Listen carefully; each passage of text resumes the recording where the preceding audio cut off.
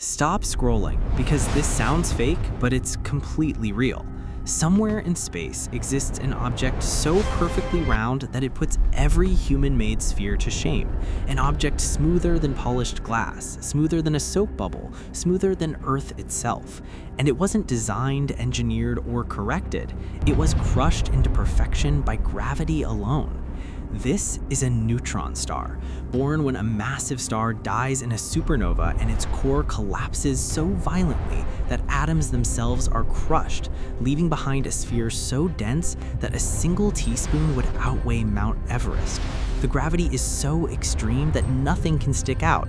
Not mountains, not hills, not waves. Any tiny bump is instantly flattened, forcing the star into the most flawless shape ever measured in nature. Some neutron stars spin hundreds of times per second, rotating so precisely that they rival the accuracy of atomic clocks, firing beams of radiation across space like interstellar lighthouses that we can detect from Earth. They're only about 20 kilometers wide, yet heavier than the sun, meaning all that mass is packed into a city-sized sphere with gravity strong enough to bend space and time. If one replaced Earth, you wouldn't even realize it at first, until the planet collapsed beneath you and everything was torn apart at the atomic level.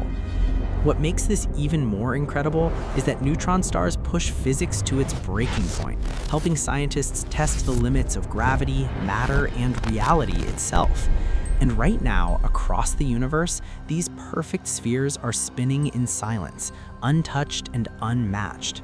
Which is crazy to think about, because as one star dies somewhere far away, another impossibly perfect sphere may be forming, bringing us right back to the idea that the most perfect shape in space is still being created.